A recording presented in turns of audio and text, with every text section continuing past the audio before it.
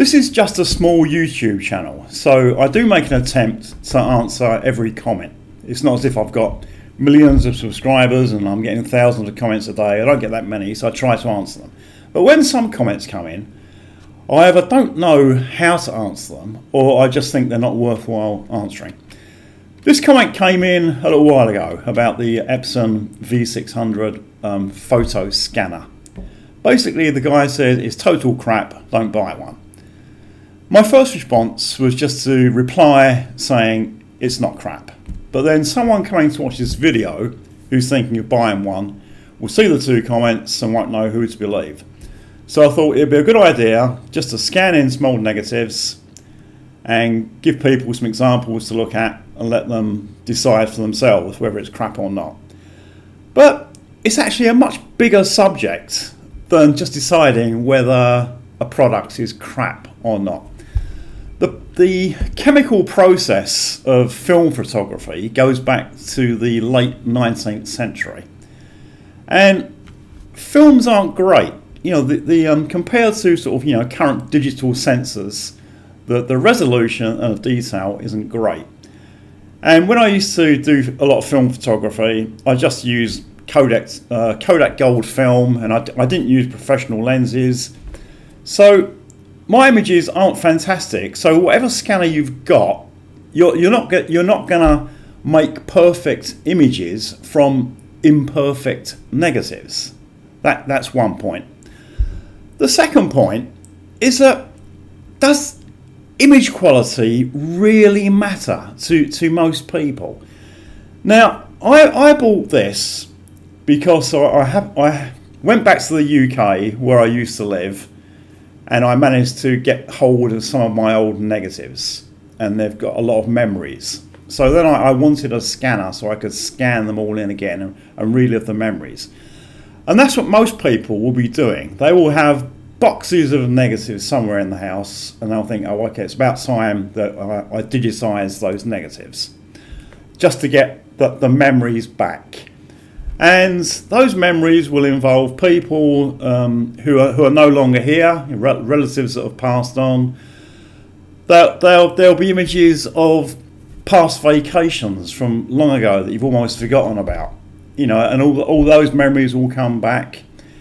And it's an emotional thing when the memories come back. Now, if you look at an old photo of someone that's no longer here, and there's a bit of grain, or it's not quite in focus, or there's some dust and scratches, or some vignetting, or anything, it doesn't matter. It's all about the memories. So this comment quite upset me, actually. One, I didn't know how to respond to it, and it just opens up like a big can of worms. Anyway, as I said I'm just going to give you some examples of scanned images using this scanner in this video, so you can take a look and decide for yourself. Before I begin, I'll just give you a brief technical update. From around 1981 to 2000, I used a Canon A1. In 2000, I got myself a used Canon T90, which I absolutely loved, and I used that up until around the end of 2003 when I moved to Thailand. When I made that move from the UK, I left all my film gear at home and then started building a digital system. Most of the time I just used to use Kodak Gold, sometimes 100 but mostly 200 ISO, because with the 100 it gave me quite slow shutter speeds, and all the images you're going to see were scanned in using the Epson V600 photo scanner. I had quite a good selection of Canon FD manual focus lenses, some of which are still back in the UK, unfortunately. But the two I tended to use most of the time were a Canon FD 28mm f2.8 and a Canon FD 70-210 f4 zoom. There are just so many advantages with digital photography. Fantastic images, fantastic detail, fantastic resolution, the ability to change ISO on the fly, fantastic low light level performance, the ability to store thousands of images on an SD card instead of being limited to 36 frames on a roll of film. And with digital, we get all of the exposure information embedded in the file, which is absolutely great. Now, when I was shooting film, I never used to make a note of the aperture and shutter speed, so I can't give you that information. On a few shots, you'll get an idea. On some waterfall shots, I deliberately used a very slow shutter speed to try and make the water blurry. And on other shots, the depth of field might give you an idea, but I can't give you any accurate values. It's the same with dates. All photos were taken between 1981 and 2003, but I can't give you any exact dates. Now, with some images, we do have a few clues. In this very grainy image of London, they're just putting the final touches to the Gherkin building, which was finished at the end of 2003. So I guess this was mid-2003, and it's probably one of my last visits into London before I moved to Thailand.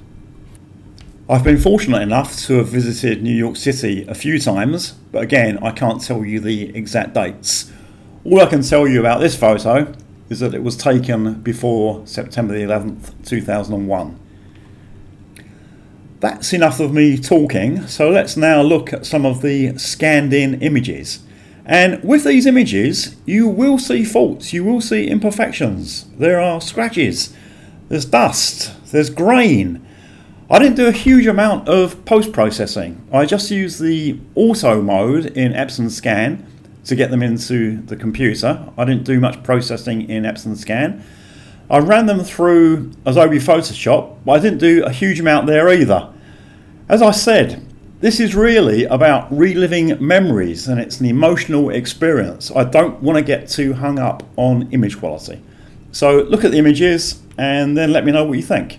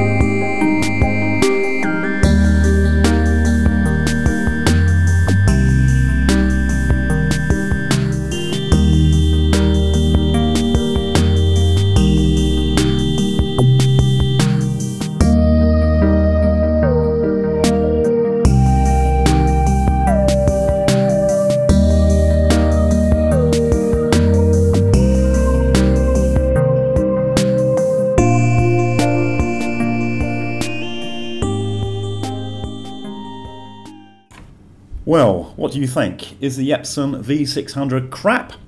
I won't say any more, just make up your own minds. And he also makes a comment about digitising your negatives using a macro extension tube and a DSLR. Now this is a very time-consuming process. You'll need a light table or something to give yourself very even backlight on the negatives. You'll then need to use a light stand or something to make sure that your digital sensor is exactly parallel with your negative. This is because using a macro lens, there's such a narrow depth of field that if it's not parallel, one part of the image will be in focus but the rest won't. In post-processing, you'll need to remove the orange cast from the negative, and then you'll need to convert the negative to a positive. This all takes a lot of time, and if you've got thousands of old negatives at home, going through every one doing it this way is just completely impractical, and it will take you forever. Scanning in thousands of negatives isn't a quick process, even using the Epson scanner, but with the Epson scan software you can do 12 at a time and it's all automatic, so it's far quicker than using a DSLR and a macro extension lens. Please leave any comments, questions or other feedback below, and thank you for watching.